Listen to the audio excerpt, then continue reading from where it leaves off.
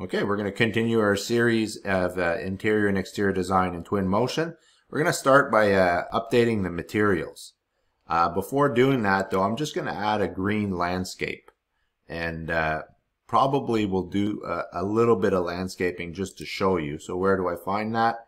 In your library, which is right here under vegetation, and I'm going to recommend that you just use the flat landscape. Okay, it's just easier and simpler, so you don't have to do too much sculpting, and just a little bit, because it'll almost, assuming your house is well built, it'll be flat. Okay, so as you can see, and here I am, and this is the panel over here, and if you recall, I talked about this in the previous video. If you see all this, just close it.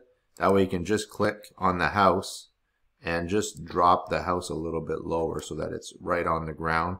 And I'll do the same thing with my pool, and you probably have different assets and so on that you might have included.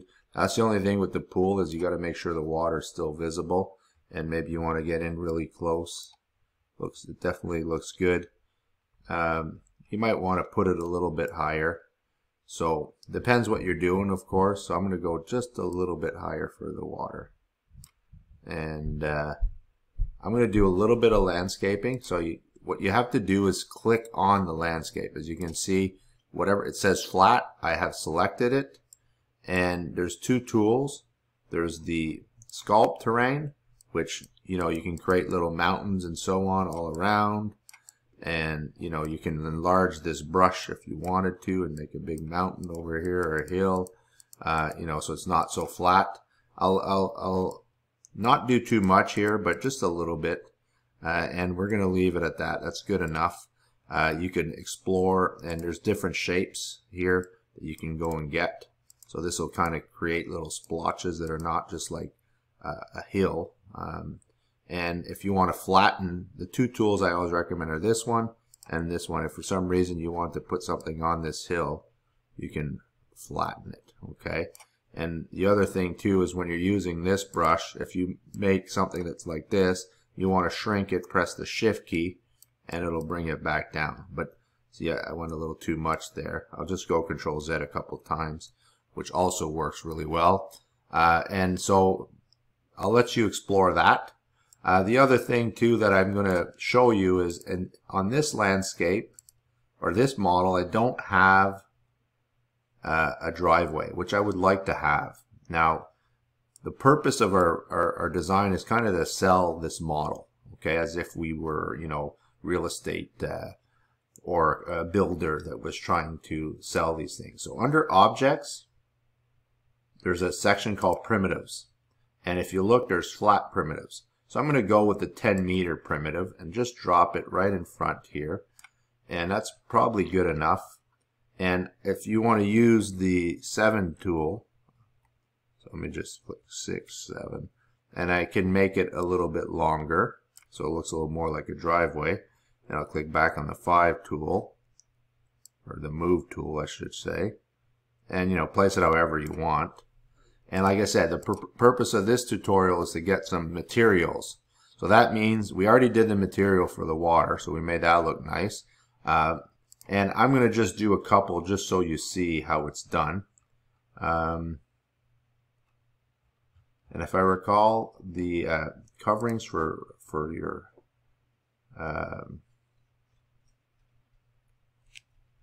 house for your asphalt are not here. Let me just think, where are those? I can't remember where it is. I'm just going to type asphalt. There you go. So I'm just going to grab one real quick, and it might be in materials, and I'm just going to go with a black asphalt or brown. There you go. And I can always zoom in and go and see. So now I'm going to go back to my regular materials, and what I want to do is decorate my house. So I'm just going to show you quickly, like boom, there, I'm happy with that. Maybe for the pool, I'm going to drop this material. And so basically what you want to do is have students look at different designs and consider what looks good, what doesn't look good. And so this metal with the black will look really nice. So maybe I'll put that over here. So this model is very versatile, which I really like. I'm also going to go look, there's a roofing section here. So, you know, you can try different roofs, and you always see a preview of what it would look like. So I'm going to add this one on, and it looks really good. Now, when you add something, you might want to tell the students take a few minutes to go look to make sure it looks good up close using, you know, that does decorate the whole inside of the house, which is a bit of a shame that it does that, but that's really what it is, your free models. And that's, now inside of here there are decals that you could, or wall coverings, and I can't remember where they are either, so I'm going to just go wall covering and just, you know, see what happens. Now, does that do the outside? It probably does, but that actually looks better. So that's kind of what you're doing, is you're iterating, you're trying different things, trying to make it look nicer. And you can see, like, this grass is, it's not too bad. I think I'm going to keep that. And you just basically go around your model, and now you're focusing more on the outside, and you're focusing on the materials. And your next step would be to start bringing in some models. So inside here, what you'll see is vegetation and landscape. Well, you might want to go and grab some trees. So let's just, you can put them one at a time, which is probably the best thing to do. And, you know, try different models, and you can, of course, use the 7 key and make this tree a lot taller. And if you want to keep the proportions, just do it from the middle here, and you know, just play around with that. Another thing that's really good on the outside are rocks that often, oops, I'm in the tree section here.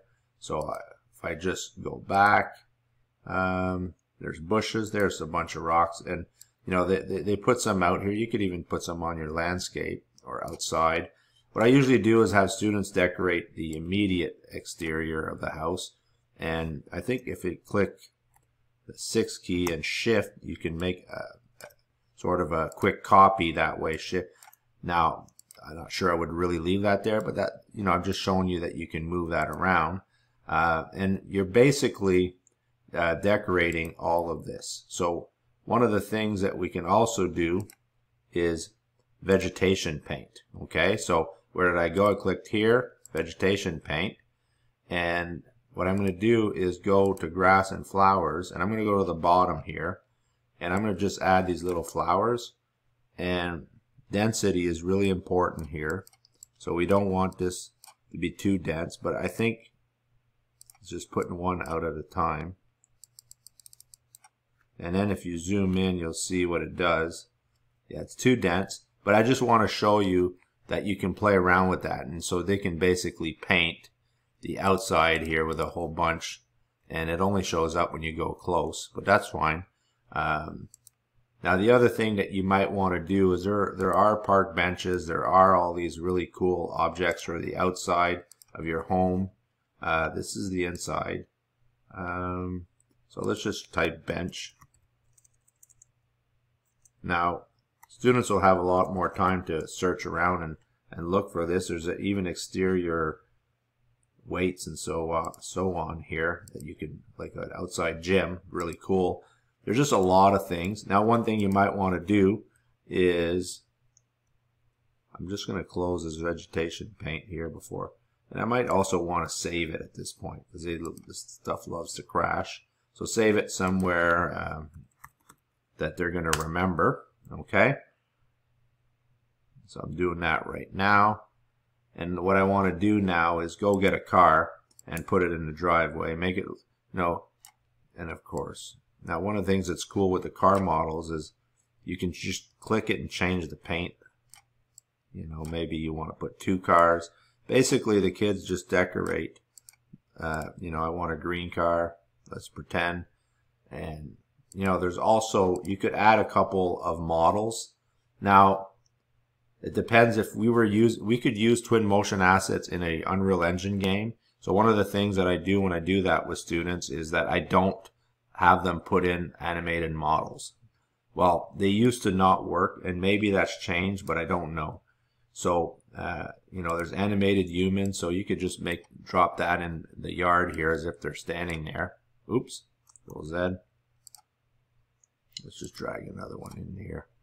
And, you know, just decorate the whole scene. There's just a lot of things you can do in here.